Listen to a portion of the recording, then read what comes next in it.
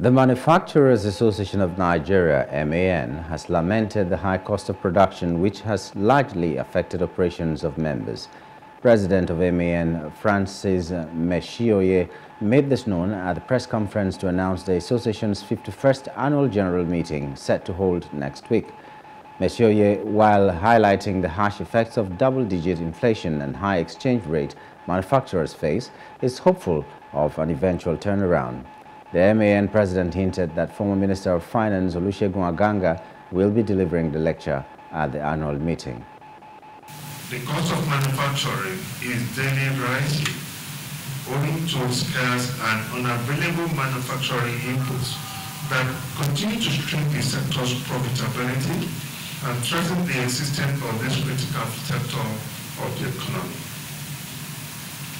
More worrisome is the fact that the sector that should provide job creation, productivity, and economic growth is emerged with a series of challenges that constantly limit its contribution to the gross domestic product, GDP.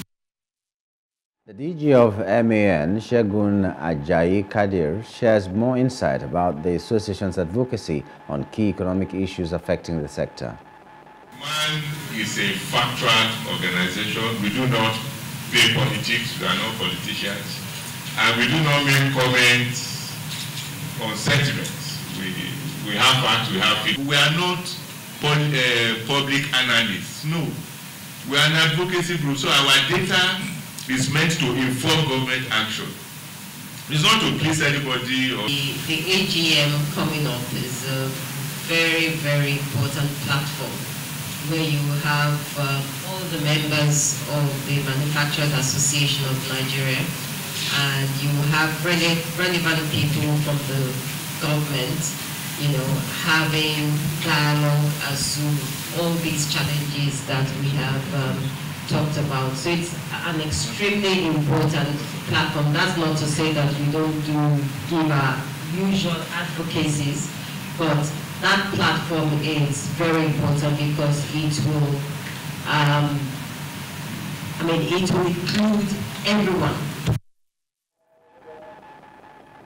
The theme for the AGM is setting the agenda for competitive manufacturing under the AFCFTA, what Nigeria needs to do.